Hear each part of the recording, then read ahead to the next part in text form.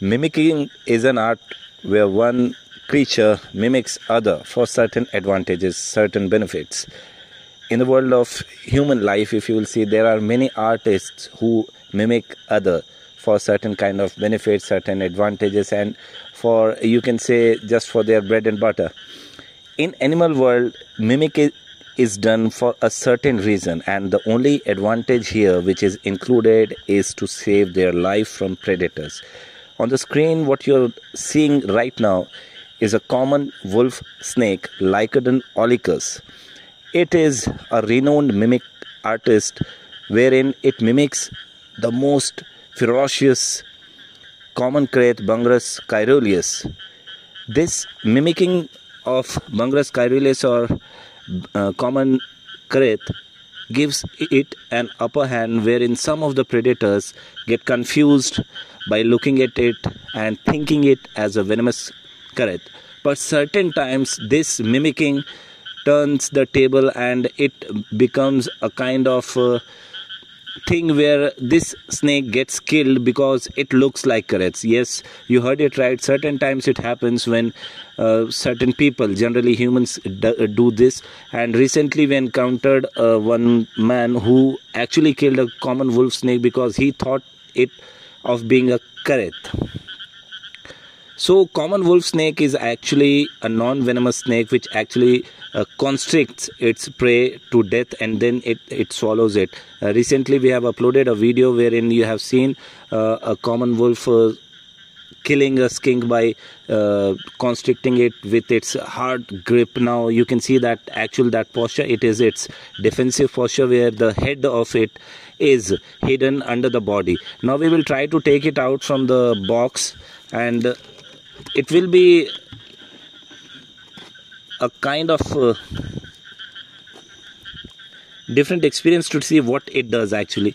And since it slided out very effectively, so the posture that it was in got broke, and now you can see it is moving and the bands on its body is clearly visible.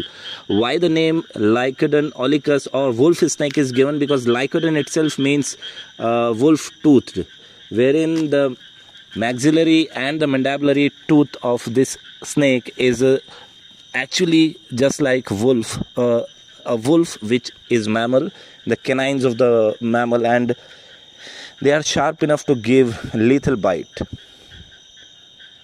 These snakes are actually very fast and swift, and they like to move during night, and they are nocturnal, but certain times they can be seen during the daytime, although the behavior during the daytime is more on the timid side than being bold.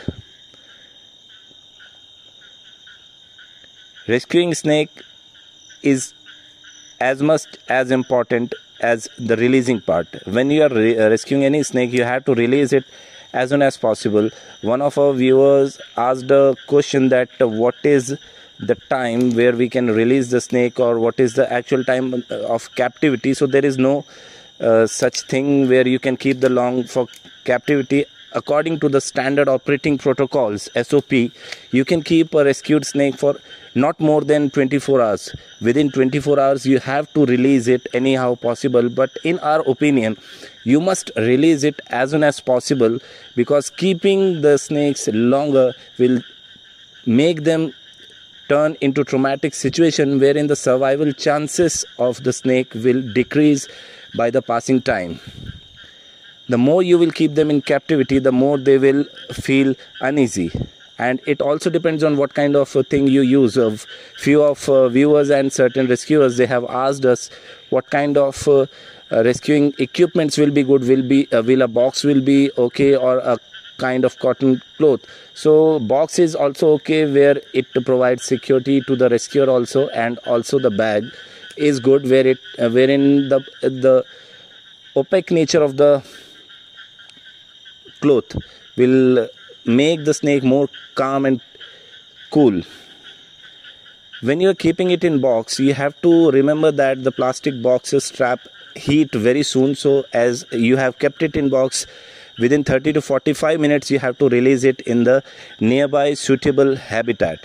That is the standard operating protocol of rescuing and releasing snakes. So friends, for more such detailed videos, you can subscribe our channel Team Asian Prakriti or Hum.